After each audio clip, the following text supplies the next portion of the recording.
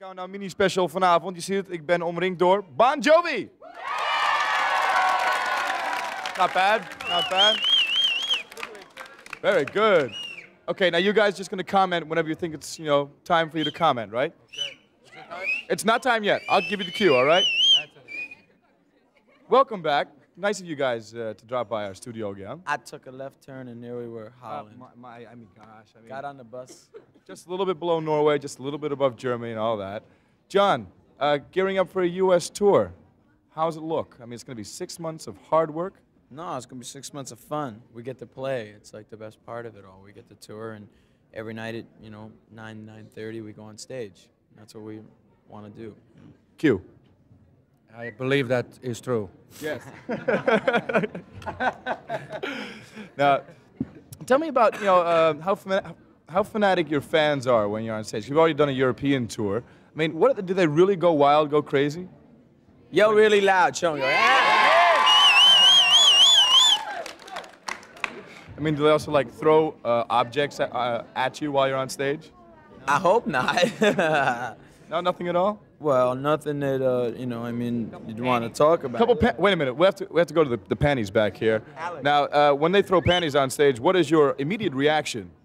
Oh, I can't say. Mom could be watching this show. I don't know. I don't say nothing. Say what? I believe that's true. You believe that's true? Je merkt het, alleen maar lol bij de Bon Jovi's. After you've done your US tour, I'm sure that you'll be up, getting a new album ready, or at least you'll start thinking about it. Yeah, this tour is gonna be really long. I think we're gonna be going to Australia and Japan again, and then won't get off the road till August or September of '87. So it's gonna be a while. I hear that you have a double that walks around, and this is not true. I don't know how these rumors get out. No. Yeah, true.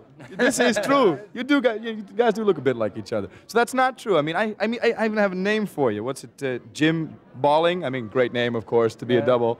Now, I read the paper like everybody else. It's all a bunch of press. Yeah. Yeah. Harry died. Yeah. Harry died. Harry Callahan, she says, and that's. Who was Harry Callahan?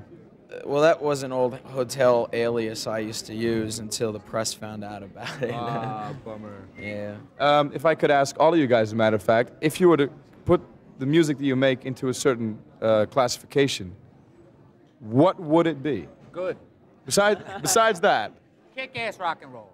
Kick-ass rock and roll. I'd put it somewhere between McDonald's and a cold Budweiser. I think we'll leave it about like that. I find that to be true. Okay. Guys. No control at all, no control at all. If you guys would assume... Hello, I'm Phil Collins and you're watching Europe's #1 rock show, Countdown.